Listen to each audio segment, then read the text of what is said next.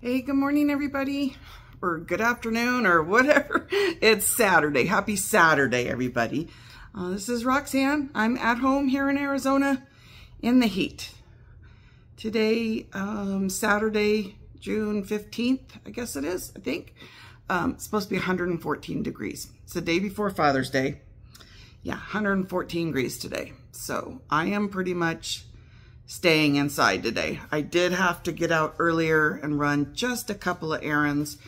Had to go take a couple of packages to the post office. And then I stopped and got myself, I still had some credits on my Starbucks app, so I got myself another one of them summer berry drinks. Yum. So anyways, I've been busy already today. I had a busy week. I did some exercising at the pool, which I'm excited about because I went like 4 times this week, which was really good for me. Plus I went bowling, so got in a lot of activity this week, but by yesterday, my back was letting me know it. It was not happy with me. So that wasn't quite as good, but I did go yesterday and get injections in my hips for bursitis. So I'm hoping that that will help a little bit. My back seems to be feeling a little bit better today. I don't know if it's because of the bursitis shots or what, because I mean, the shots were for bursitis, so they're hips and the pain was in my lower back. So I don't know if it's just a coincidence or what, but anyways, I did do a lot today. I did some cleaning in my kitchen and I just tried to download all the pictures on my phone here to my computer. That took me forever to figure out, but now I can clean up the photos on my phone and make some room because I was running out of room already on this brand new phone. I cut up some veggies and some fruit, trying to eat healthy, and I made myself this little salad for lunch. Like I said, I'm trying to be a little bit more healthy. So what I did is I made this little salad up. This is the Great Northern beans.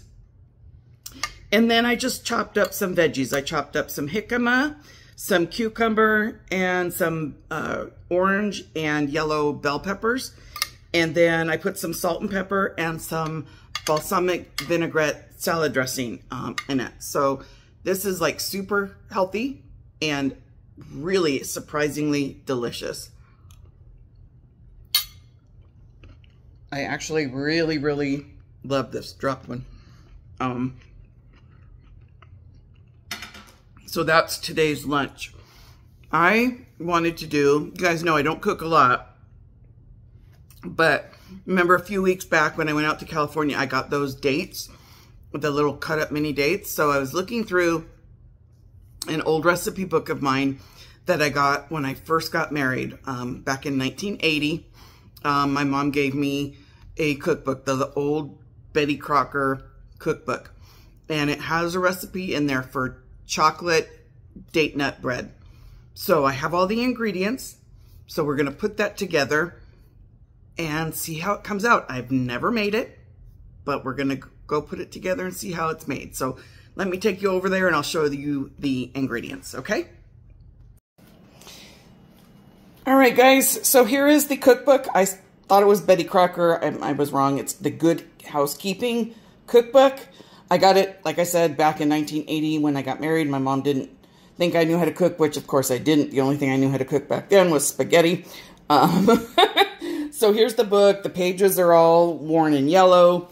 I have used it a few times for like breads, banana bread and stuff. So you can see the page of that. It's got like some banana bread stains, but this is the recipe we're using, this chocolate date nut loaf. So if you want to pause it right here and take a screenshot, these are the ingredients.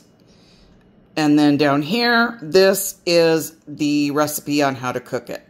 So if you guys want to screenshot that so you know how to make it in case this turns out and you decide you want to try it. So I've got all the ingredients here, except I got to get the vanilla out of the cabinet. I did forget that. I've got the dates.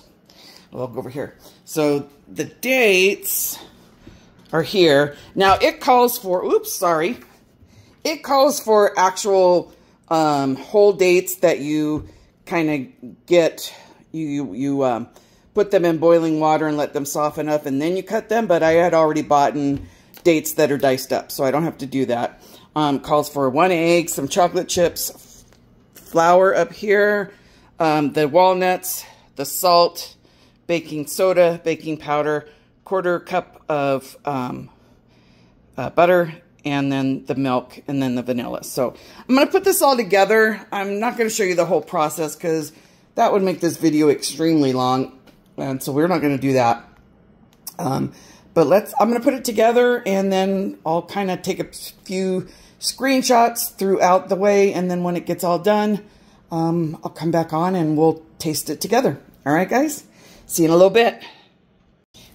So, as I'm doing this in my steps, it said to combine the milk, the egg, and the vanilla, and beat the egg together.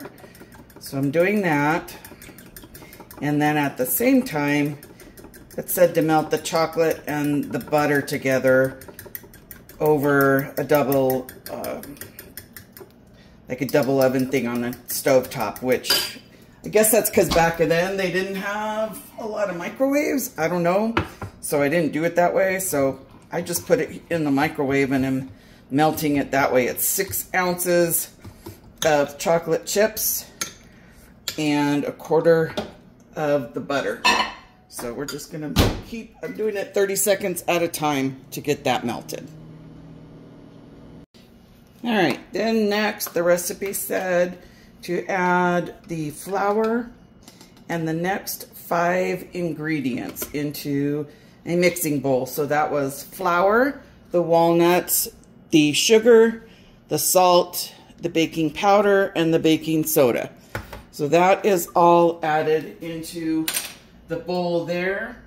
And then it says to mix it up and then add in the dates. So let me mix this up here.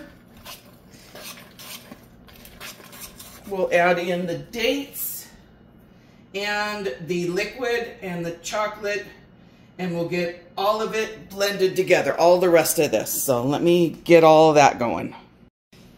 All right, I've got the rest of the chocolate here to add in.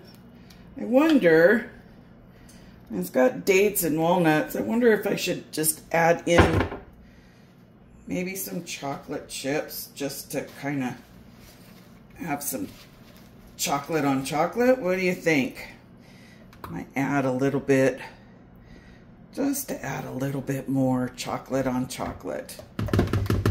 Maybe I'll do that. Yeah, let's add let's add just a little bit of whole chocolate chips. Not a lot, just a few. So it's 1 cup of dates and then all the liquid and all the chocolate stuff. So we've got all of that ready to go. So I'm just going to mix it up with the fork, put it in the baking dish, and then we'll get it in the oven. All right, I am using my, I'm using my Polish pottery baking dish. It's not a loaf pan, but it's close enough and it's pretty. This is really, really thick. I added just a drizzle more of milk in it because it seemed super thick, and I don't know. It just seemed like maybe it wasn't supposed to be that thick. I mean, look how thick this is, guys. So, I don't know. We shall see if this turns out. And I promise I'll post it even if this doesn't turn out. All right, I'm going to stick it in a 350-degree oven for 1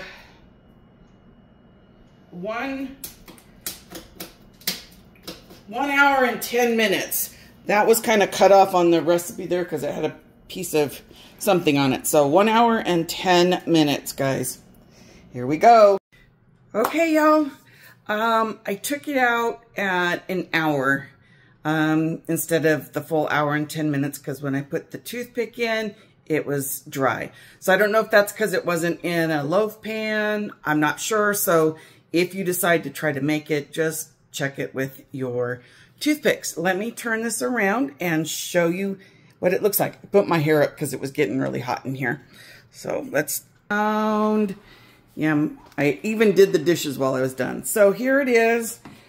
It looks like it got a little dark on the edges, so it may have been in there even a couple of minutes too long.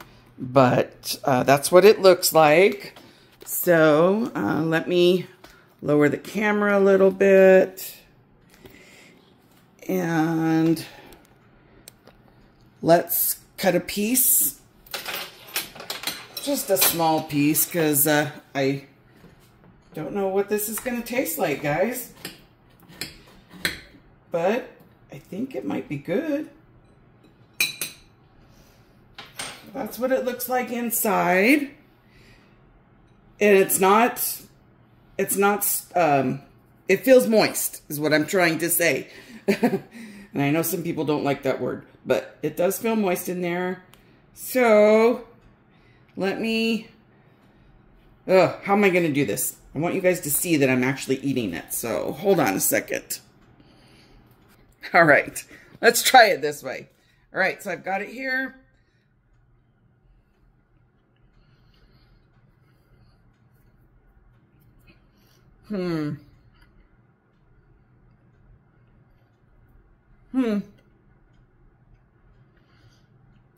It's not bad. Let me try something not quite on the end here. Let me try another piece.